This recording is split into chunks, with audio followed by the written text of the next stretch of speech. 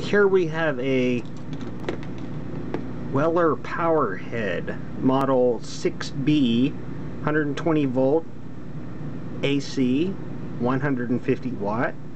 That is from the Weller Tempmatic GT soldering gun that I have. And I've noticed this one is actually does not have a label on the bottom, so we're going to take it apart and see what's inside it. This is supposedly a temperature controlled soldering iron, and it has these multiple replaceable tips. This is one of the chisel point tips, or the needle point tips. Such as it is, it's not a fine tip at all, but and I have a chisel point tip as well. I've got a few of these that I picked up on eBay. It's supposed to be a temperature controlled iron, but it doesn't list a temperature on it. So there we go. And okay, as I was just saying, it doesn't list the temperature on here, but I have this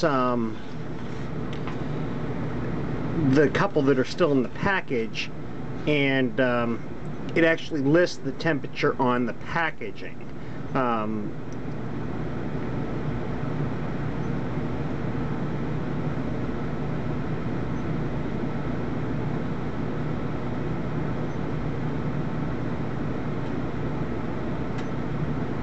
Something's beeping and I don't know what it is.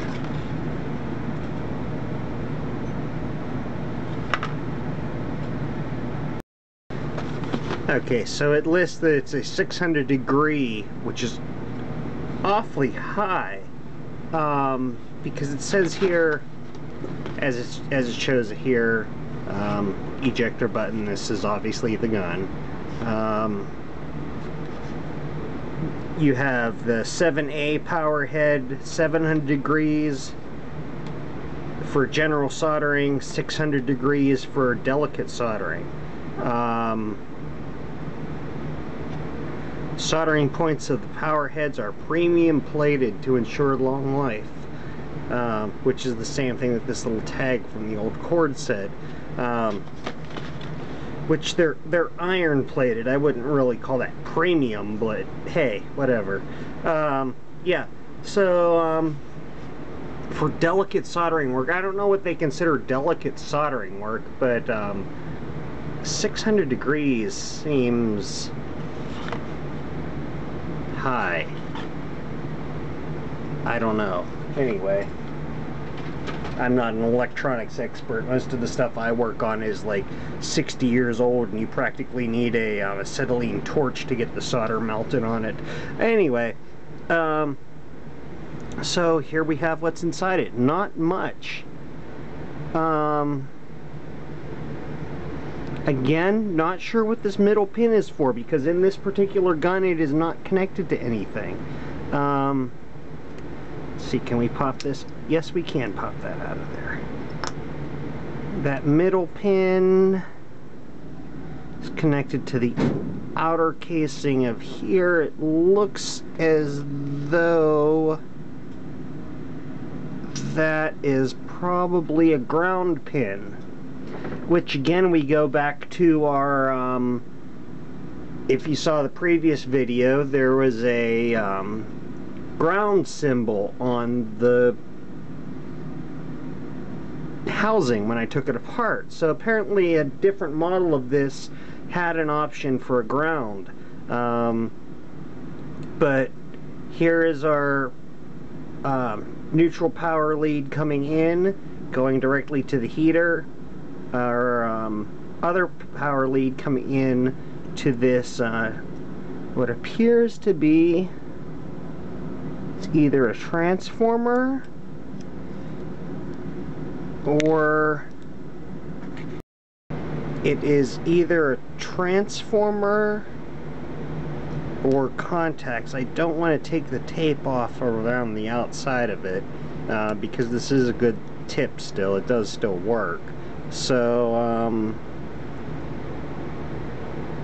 yeah, I'm not sure, but that's your solid state temperature control unit, and this green goop on here, I'm guessing just holds it on, and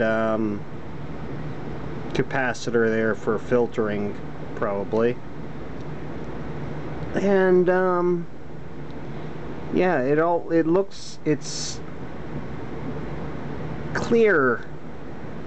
Looks like resin or something, epoxy or resin.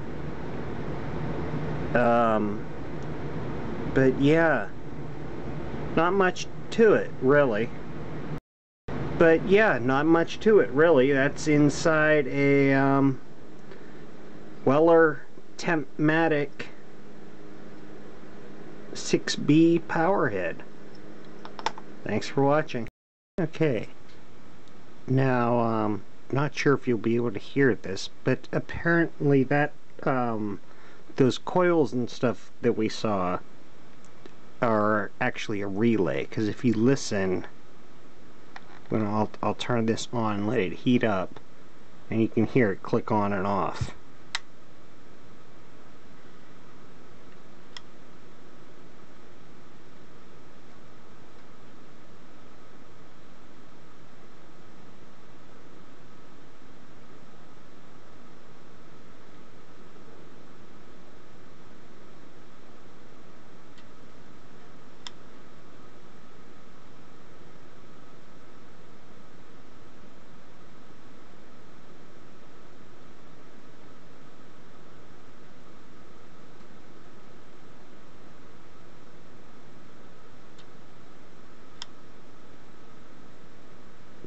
Very slight, but you can sort of hear it.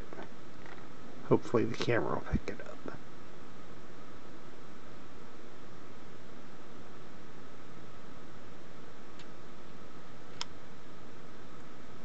So anyway, yeah, there we go. That's a relay contactor in there. And apparently there's a temperature sensor at solid state. So what exactly is in there really, I don't know.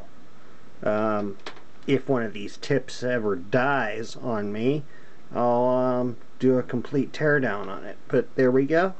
Weller Tempmatic GT. Thanks for watching.